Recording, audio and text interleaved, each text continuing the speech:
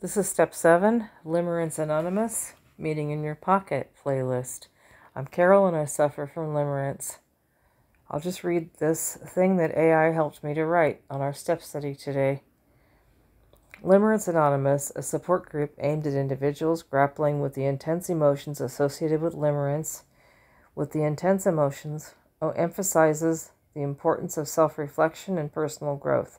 Let me read that sentence again. It got all scrambled up. My apologies.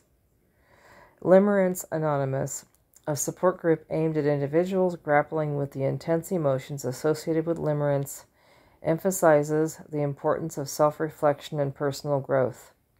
Step 7, which involves humbly asking a higher power to remove one's shortcomings, serves as a pivotal moment in their recovery process. This step encourages participants to confront their emotional vulnerabilities and recognize how these shortcomings may hinder their ability to form healthy relationships. Yeah, I'm Carol and I suffer from limerence.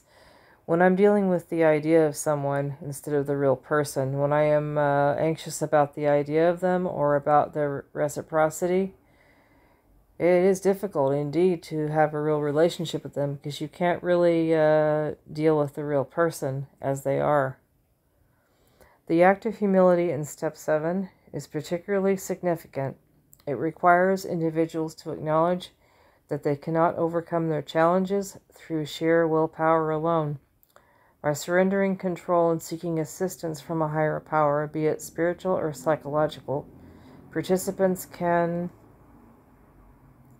cultivate a sense of openness and receptivity. This shift in perspective fosters an environment conducive to healing and self-improvement. Moreover, this step promotes accountability,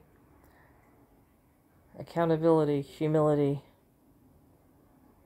By recognizing their shortcomings, participants are encouraged to actively engage in efforts toward personal development.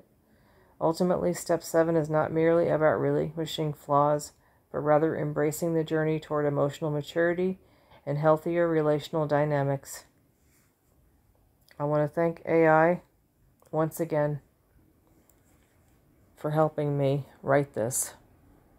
I'm Carol and I suffer from limerence. I own my limerence.